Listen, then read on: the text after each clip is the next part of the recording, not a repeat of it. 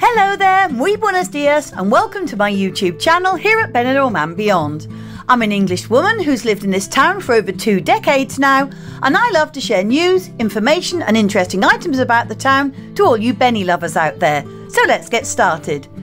Today's vlog brings you a warning about one very specific crime to be aware of when you are out and about in the resort enjoying your much longed for holidays trouble-free. Whilst I always try and shine a very positive light on Benidorm, as in every large city or resort, there is of course a shadier underbelly, with petty crime, drugs and prostitution always lurking nearby. Although many holiday makers never see this side of our beloved town at all, especially if they don't venture into the new town area at night, where things can get just that little bit crazier. A mix of the exhilarating feeling of finally getting away into the sunshine, cheap beers and sangria plus free entertainment can certainly quickly go to the head. But please do always be aware of what you are doing, whether you have 1 beer, 1 dozen or even none. This latest news update brings you reports from the Spanish national press this week, with many media outlets covering the story, as the name Benidorm always grabs the headlines both here in Spain as well as internationally. With the high summer season now beginning and therefore thousands of visitors descending weekly, the national police have increased their patrols and just a couple of days ago arrested a 49-year-old Spanish woman for stealing a mobile phone worth €1,000 from an English male tourist. With many police on the streets and in undercover cars and plain clothes here in Benidorm on a daily and nightly basis, local officers were alerted to the nervous appearance of a woman in the early hours of the morning, who then tried to get rid of a mobile phone in her hand as they approached her. When questioned about the origin of the phone and then subsequently asked to prove it was her property, the woman was not able to unlock it. And as the wallpaper picture on the screen was of 2 men's football shirts from an English football team, and the phone had been set up in the English language rather than Spanish, the language of the suspect, the police decided to stop her.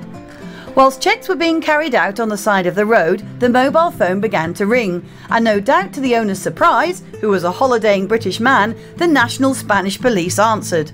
They soon managed to ascertain that the gentleman in question had been out for the night when a woman, who was possibly accompanied by a man in the background, had approached him, speaking English, and had given him a friendly hug as he returned to his hotel. However, as soon as he arrived back to his room, he realised that the phone from his pocket was missing and therefore rung the number from another device, luckily in this instance resulting in the safe return of his expensive mobile phone. This type of robbery is known as hurto cariñoso in Spain, roughly translating as affectionate theft, although it's also often described by the more catchy title of HUGGER crime, and consists of the thief so-called lovingly flattering their victim whilst they hold or hug their body in order to steal phones, cash, high-end watches and jewellery as they do so.